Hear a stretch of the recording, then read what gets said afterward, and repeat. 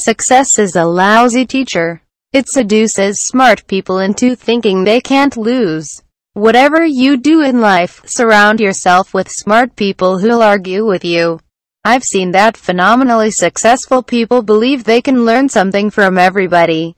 I call them mavericks with mentors. Richard Branson, for instance, is a total maverick, but he surrounds himself with incredibly successful, smart people and he listens to them. I have been primarily interested in how and why ordinary people do unusual things. Things that seem alien to their natures.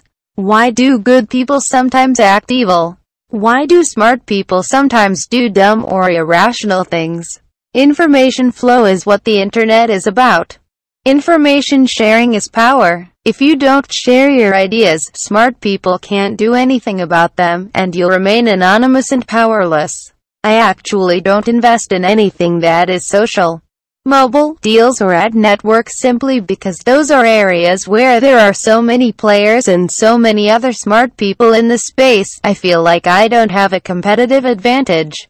So I tend to go after things that are e-commerce, like healthcare. In order to build a great technology company, you have to hire lots of incredibly smart people. It's a total waste to have lots of big brains but not let them work on your biggest problems. Oftentimes, actors are looked at as court jesters. They are not looked at as deep thinking, smart people who do many other things or have gifts in other areas.